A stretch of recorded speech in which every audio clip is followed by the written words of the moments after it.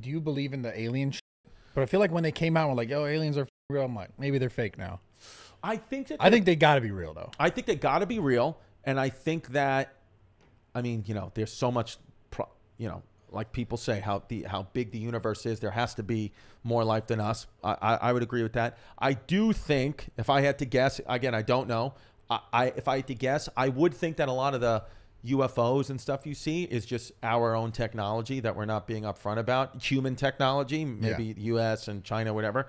And maybe they found aliens and they reverse engineered it. But I think this whole idea of like the aliens are invading, if that did happen, I think it would be perceived, put off as aliens. Maybe they even look like aliens, but it's like the government's made those. I think like an actual real alien that's coming that the government had no idea was happening would, you know, either eviscerate us right away or would just be different. I think that, you know, we're seeing things in the sky that look like a flying saucer. It's like, also they look like the thing from the movies from the 60s. So I would think like if it was a real advanced civilization, it would be in colors and shapes that don't exist. It would be in things that you can't even fathom it at all. But it's like if it looks like a perfect circle or a triangle, I'm like, yeah, dude, somebody made that in Nevada.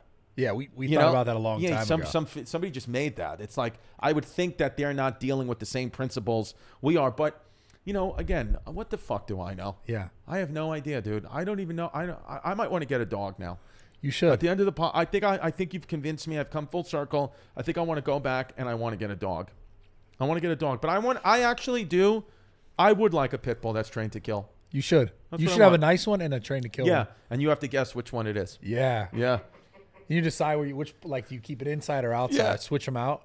Yeah. So your friends are like, and get them like really similar looking so they can't really tell the difference. Right.